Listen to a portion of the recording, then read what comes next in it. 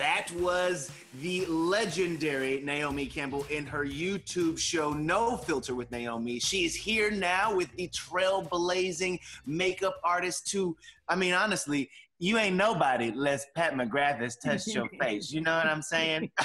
That's true. Ladies, welcome to Access Daily. Kid, we are freaking out. Whoa. First of all, the Divine Rose makeup, we're going to get to all that, but I love your ladies' friendship. How did you two meet? Go on, Naomi. Naomi, we met on an ID shoot, but Naomi, take it away. We met on an ID shoot in New York City, shooting with Kate Moss and myself and Pat McGrath on 14th Street. It was a night shoot. And I can't tell you how it was just love at first sight. We're all from South London. And just that alone was already like, you know, just being together. And then just how, I mean, for me to sit in a chair, I worked with very few makeup artists of color. And Pat was the third. And, you know, so it was, I felt really finally relaxed, comfortable, I could trust. I didn't have to worry that, you know, I had to bring my own makeup and just in case and then her personality is contagious and she's very nurturing at the same time. So she became my chosen family. I love y'all's collaboration. And Naomi, you touched on it, having Pat as one of the few Black makeup artists early on in your career. And Scott and I just had a friend on who wrote an op-ed for New York Times about inclusivity in fashion. Pat, I wonder for you, what is it like in the cosmetic world? What has your journey been like? I mean, I was really brought up, you know, my mother was always like, just keep going. No matter what anyone says, everyone, I mean, my mom was out there. She was like, everybody hates you. So listen, step onto it. Don't let no one stop you. Don't let no one get in your way. That's the speech she gave me at 3. So, you know, I'm determined. No one's ever gonna get in my way or stop me from doing anything. So yeah, everything is a journey. Everything was a difficult journey, but I really am one of those people. Once I've got a mission, I can't stop. I can't see anything else but the mission. You can see Naomi agreeing with you. She's like, Did you have a feeling that you were breaking through barriers, simply doing the job you had been hired to do? Did you feel that kind of that weight on you or that responsibility perhaps? I wouldn't call it a weight, but I felt that I was given this opportunity that I needed to embrace, and that I knew that I was doing it not just for me, but for my entire culture, for my entire race. I have always known you as the supermodel. And so I can't imagine that in the fashion industry, you experienced I was called difficult. I was called difficult because I would speak up. So label me what you wanted to label me. I was going to speak up.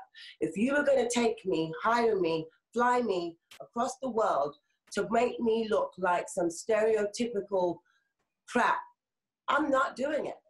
And I would say I'm not doing it. Wow. You know, once I was asked to hold a tray and be in a maid's outfit in a picture, I was like, I'm not doing it. I'm not, you know, because I want to be in the business so much, oh, maybe I should do it because, no, I wouldn't. So I was called all sorts of things, and I still am, and that's not my business. Yeah. But once I started to open my mouth, I was a difficult. Pat, what about you? I mean, you are someone who has worked in this industry and been a pioneer, whether you knew it or not. Did you face situations where you knew this is not happening because I'm a woman, this is not happening because I'm in fashion or makeup, this is happening because I'm a Black person? I mean, so many times. And when you look at your whole life in every walk of life, whether you're in fashion or out of fashion, it's always been an awful, disgusting struggle, right? It's always been a struggle. But the one thing I learned was I'm going to fight for what is rightfully mine, and I'm going to be the best. And, you know, I remember my mother was like, okay, you want to be a makeup artist? You think you're going to do well? You're going to need 5,000 covers. I was like, okay. It's true. It's like, I'll do 5,000 covers. Which is sad that children are brought up to know you can't just do one, you got to do 5,000. What I love about Pat is also when I go with her to Sephora and I watch her with the young next generation, she embraces all of them, coaches them, mentors them. This is important. And it's all shades of diversity. And that's what you want.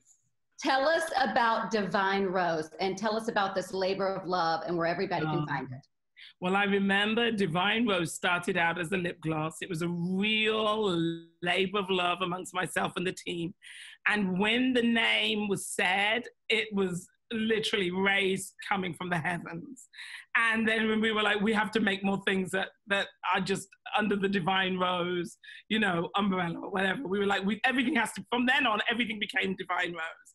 So there's the first palette, which was Mothership 7, which was Divine Rose, which you can see here. And I mean, look how beautiful she is. Yeah. And she's so gorgeous. That's my favorite. What was amazing was making the film on Naomi and making Naomi into the Divine Rose, because she's always been a Divine Rose to me. Can we talk about inspiration for a moment? Can we just, yes. Kit, will you humor me? Yes.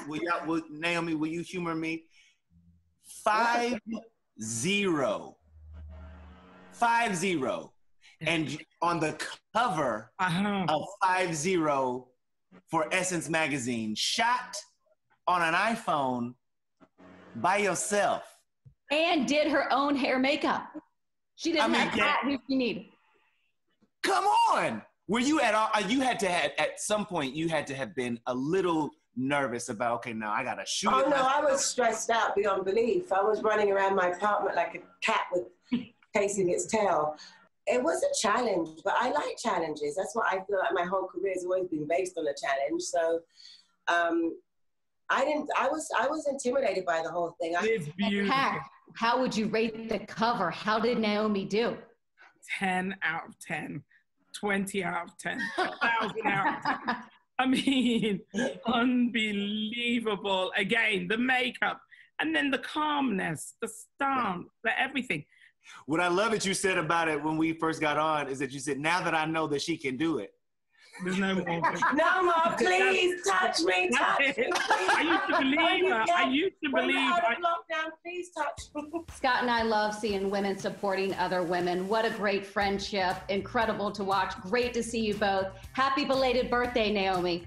Thank you so much, Kit. Thank you. And Pat, lovely to meet you. We love you like Naomi does right now. Please check out Pat's new makeup line, Divine Rose, at patmcgrath.com. It's also in all your Sephoras. It's a wonderful gift. God bless you both.